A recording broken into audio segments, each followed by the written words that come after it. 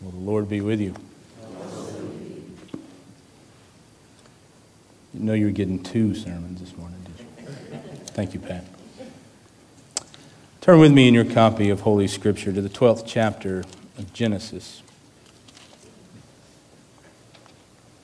A story about one who decided indeed to follow God and no turning back. In spite of challenges and twists along the path. Genesis chapter 12, we'll be reading just the first 3 verses there. Now the Lord said to Abram, "Go from your country and your kindred and your father's house to the land that I will show you.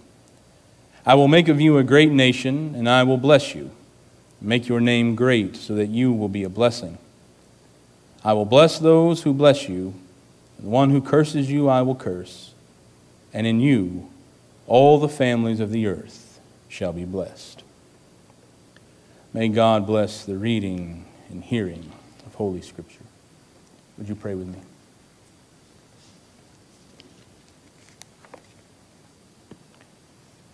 And now, O God, we pray for ears to hear. Ears that hear your call to us, in spite of whatever words, Lord, I may put in the way. We pray, Lord, for eyes to see what you have for us, in spite of what we may hold so tightly in our own hands. We pray for hearts open to receive, Lord, as we release the things that we carry with us that only bring us down. We pray for your presence and to hear and to heed your call this morning. We pray in Christ's name. Amen. It's strange how quickly 17 years can slip by, especially when it seems like the first 17 years of one's life take so long to pass. And even though it doesn't feel like that long ago, it was 17 years ago this very day that I stood in a sanctuary for the very first time about to proclaim my faith.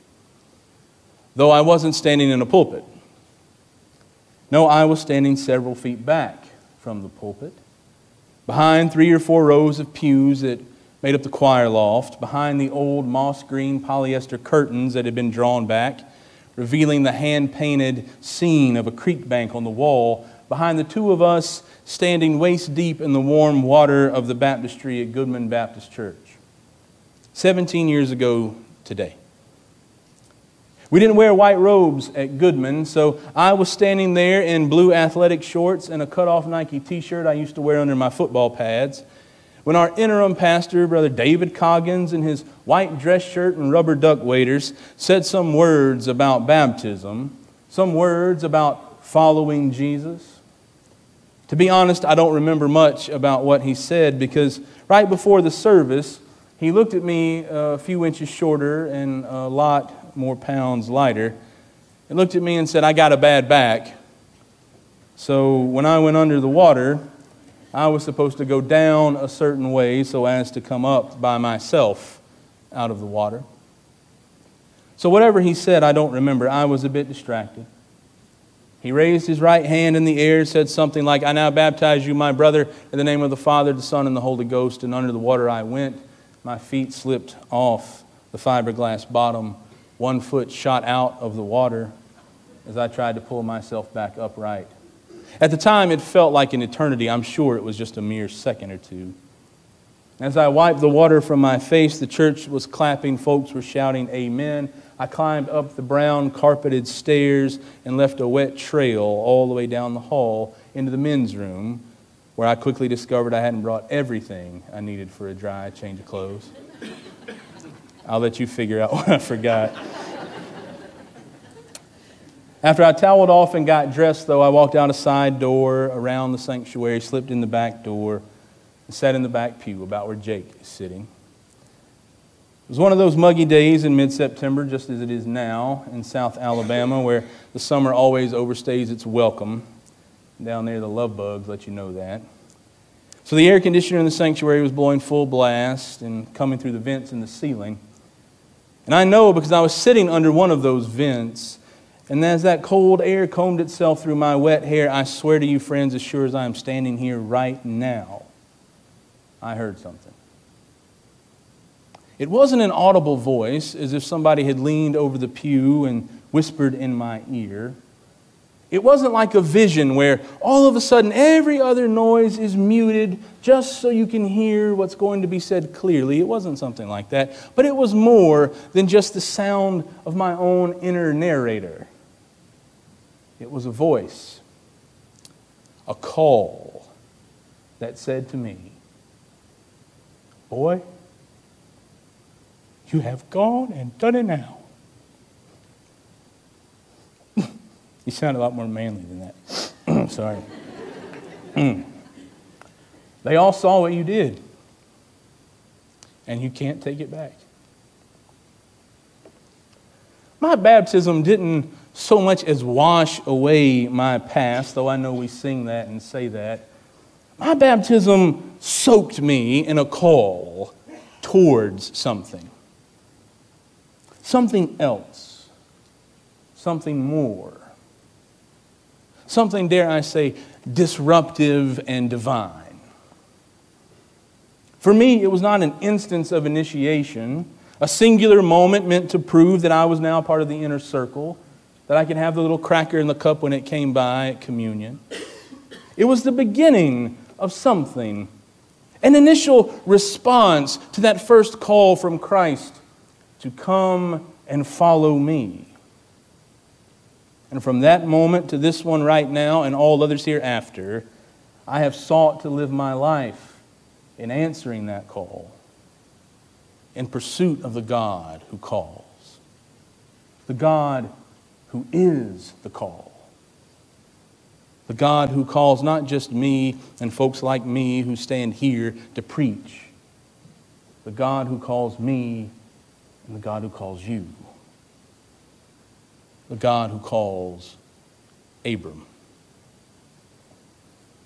Many of you have heard this story, I don't doubt. How God called Abram in the verses we've heard this morning to go from his country, from his kindred, from his father's house to the land that God would show him. It's a staple in VBS curriculum. A story that often adorns the walls of children's Sunday school classes. It's arguably the founding narrative of the three largest religions in the world. Even the Apostle Paul references it more than once, but as we've heard even this morning in his magnum opus to the Romans. As is the case so often, though, with these sorts of stories, our familiarity with them tends to create a chasm of understanding between us and the text, between our context and that of the narrative. So at first blush, this is a story about a man who answers this mysterious call from God to go to an unknown land, and in return, the Lord will give him that land and bless him. And Abram's positive response to this call, this divine call, initially hits us as a response of belief. That Abram must clearly believe in whatever voice it is that's telling him to do this. And Abram must believe that this voice is authoritative. And so he does what the voice tells him to do. This is why Paul says in Romans, what does the Scripture say? Abraham believed God, and it was reckoned to him as righteousness. We read this as a story about a man whose religious faith and trust in his God leads him to go to some undisclosed location so that he may be richly blessed by his God upon his arrival. But, as Paul Harvey used to say, that's not the rest of the story. It's not the whole story. You see, Abram's father, Terah, was already heading in that direction. We're told in the verses just prior to the text we read this morning that Terah took his son Abram, his grandson Lot, son of Haran, his daughter-in-law Sarai, his son Abram's wife, and they went out together from Ur of the Chaldeans to go into the land of Canaan. They're already going that way. But when they came to Haran, they settled there. The days of Terah were 205 years, and Terah died in Haran. The land of Canaan is not some mysterious, unmarked place on the map. The call to Abram is not a call pointing him in an unknown direction. His dad was already heading that way. He just happened to stop and settle in Haran. Why? Who settles in Haran? Who knows? Maybe Haran had the nearest target. Maybe it had a good Mexican place with tamales. I don't know. But what I do know is that when Terah stopped to settle in Haran, so did his entire family. And that's a bigger deal than we may fully understand today. You see, the time of Terah and Abram is a time when people moved about the world as families, as tribes, as clans. It was a matter of survival as the seasons changed. There were periods of droughts and floods, migrating herds, the violence of enemies kept people always on the move. Nobody put stakes down too deep. And if a family settled in one place, it was because it was a good place, a safe place, a place where their family, tribe, or clan was either too large to be threatened or too isolated to be noticed. So for a family to settle in one place meant it was less of a risk than following the seasons, chasing after the herds, that the land was good and the livestock had plenty to eat. If a family settled in one place, they might go so far as to say that that place was blessed and that they were blessed. After all, one can imagine the peace of mind that comes with living in a safe place, not having to move from one place to the next for fear of what might find you. Not having to get up in the middle of the night, throw your clothes in a suitcase and go because they're knocking at the door and they're telling you got to get out. You can imagine the safety and security that comes when you don't have to worry about another eviction notice, when you don't have to move across town and change schools again.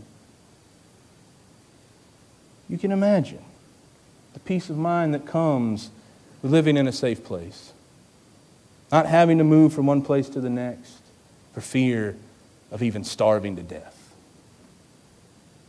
It makes me think of that family from my absolute favorite American novel, The Grapes of Wrath. John Steinbeck introduces us to the Joad family, sharecroppers uprooted by the effects of the Dust Bowl and the mechanization and industrialization of farmland. A family that begins to head out to the promised land of California, where there's work, food, and a place to live. But along the way, the Joads encounter others who've been displaced, families like them who are just trying to find work and food, people who have been driven mad by the way the Dust Bowl just upturned their life. One season there's plenty and food and meat on the table, and the next, the very walls of the house seem to fall in. They're violent people. Violent people who are out to take advantage of the downtrodden, especially young women and children. Angry people who meet them in every town and every city with axe handles and bats in their hand. They don't want them in their neighborhoods. They don't want them in their communities to bring down their way of living. They're coming to get their jobs. They're coming to get their food. Go on down the road. Go somewhere else. And along the way, they stay in horrible work camps where families live in tents and children play in garbage heaps. They stop along the road and sleep in their overloaded trucks. And family members die. Friends are lost. Enemies are gained. They're not sure who they can trust or what's going to happen, so they keep moving on. And if you've only seen Tom Ford's movie adaptation, first let me encourage you to read the book. But in that movie, the one with Henry Fonda, the Joad family finally makes it to California, to the promised land.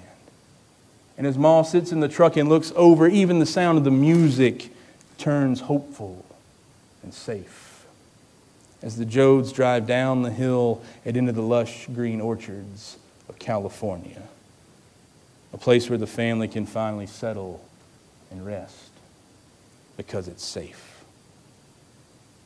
It wasn't too unlike the families, the tribes and clans of Terah and Abraham's day. To move around, finding where they need to be safe. This is why, when they're settled in Haran, the call that comes to Abram, is so disruptive. Abram and Sarai are not simply a childless couple with the freedom to explore the world and take on some new adventures to add to their Instagram stories. Look at all these places we've gone. They're a part of this wider family system, complete with Abram's brothers and probably his sisters, their families, their servants, their livestock, the whole 9 yards. And after Terah dies, Abram becomes the head of this household, the leader of this wide, interconnected family. So if Abram stays, they all stay. If Abram leaves, they all leave. And who's going to want to leave? After having traveled with Terah from Ur all the way to Haran, settled in the land, already bought a house, got the cable hooked up, signed on to a 2-year contract with DirecTV. Those are hard to break. There they are. Who's going to want to leave this place? They've deemed to be safe, secure, stable. Abram, Sarai, and their entire family have settled in this place. And if God is going to call Abram, then why can't Abram go by himself? Just let Abram go alone. That's what Paula did. Sort of.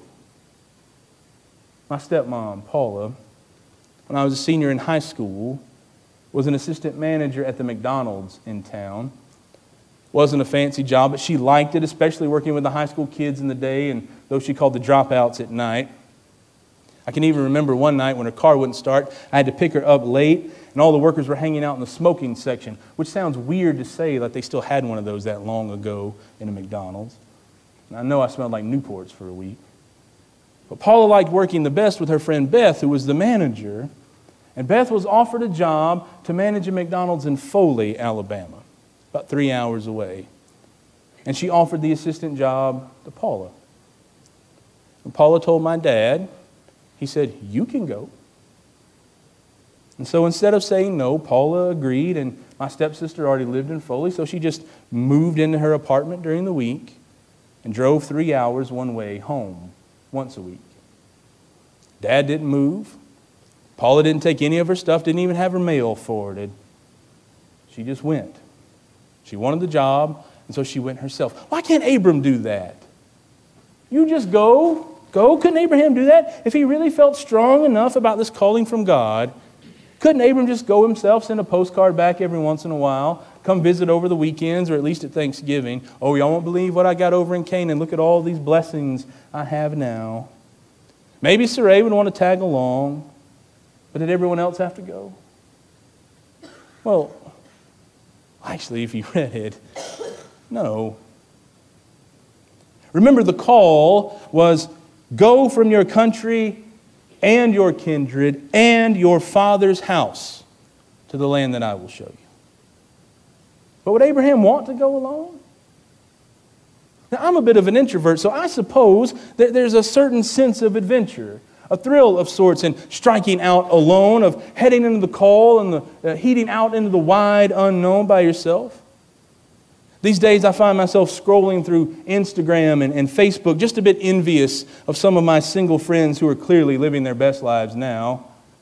They're jet-setting to exotic destinations, walking down crowded streets in some of the most ancient cities in the world, seeing the most amazing beaches, visiting some of the great wonders of the world. And yeah, today there's something thrilling, I suppose, about striking out there on your own, tethered to the world you know, the world that's safe by your smartphone and a global network of connectivity, but that wasn't the case for Abram. Abram's safety, his security is with his family, his kindred, in his father's house, in the proven safety of Haran. To leave would almost certainly mean his death, because to go alone without provisions, he wouldn't last long. And to travel with enough alone would certainly mean he'd attract the wrong kind of attention. So this call that comes to Abram isn't just some notion regarding his belief about God.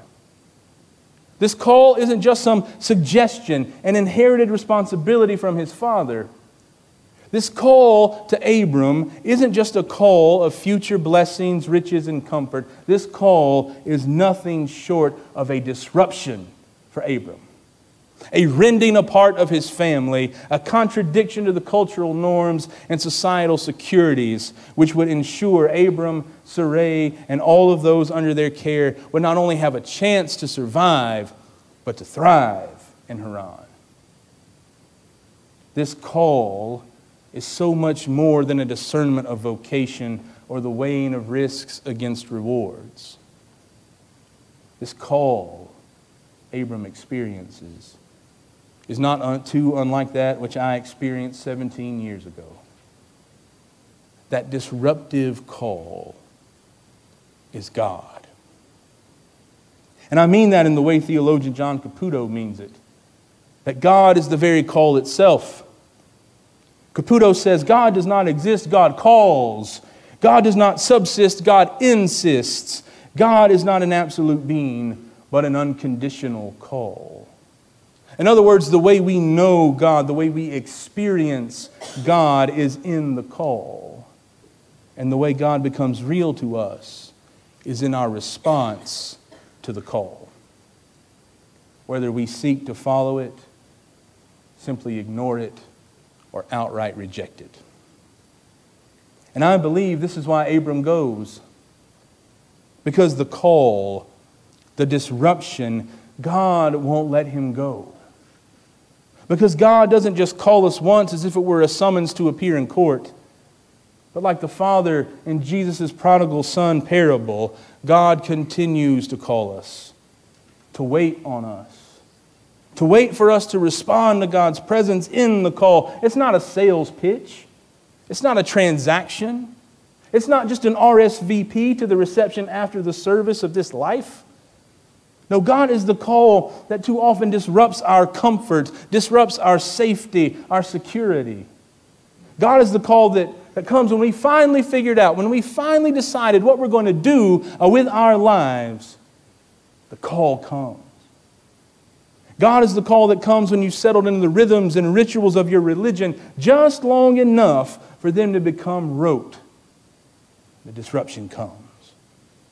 God is the call that keeps you up at night, that won't leave you alone, that makes your heart beat faster when we sing the invitation hymn. God is the call that makes you turn the channel when the news comes on of all of those without power, food, and water in the Bahamas. God is the one that won't leave you alone until you respond one way or another. God is the call that says to those of us who have left our kindred, our Father's house, to those of us who've given up our cultural safety and security, to those of us who've passed through the waters of baptism, declaring to the world that we will not follow its call, but we will now follow God's call. It says to us, you've gone and done it now, and there is no turning back. God is the call. And God is calling you. And I think you know it. You felt it. It keeps you up at night.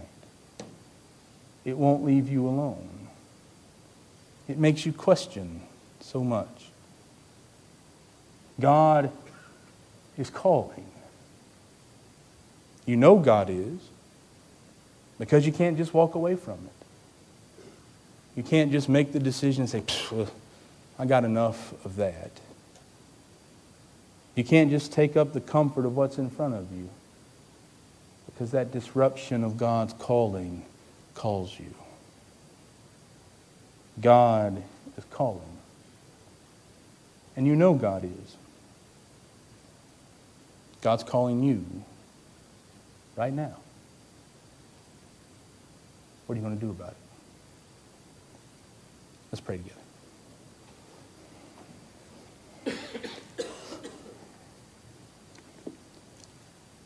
Lord Jesus Christ, Son of the one who called Abram, the one who now in the Holy Spirit calls us. Help us, Lord, to hear that call. Give us strength even more, Lord, to heed that call. to follow you wherever you may call us. The cross before us, the world behind us. Though none may go with us, Lord, still call us to follow. Lord, we know you call us. Give us your spirit and strength now, Lord, to respond. We pray in Christ's name. Amen.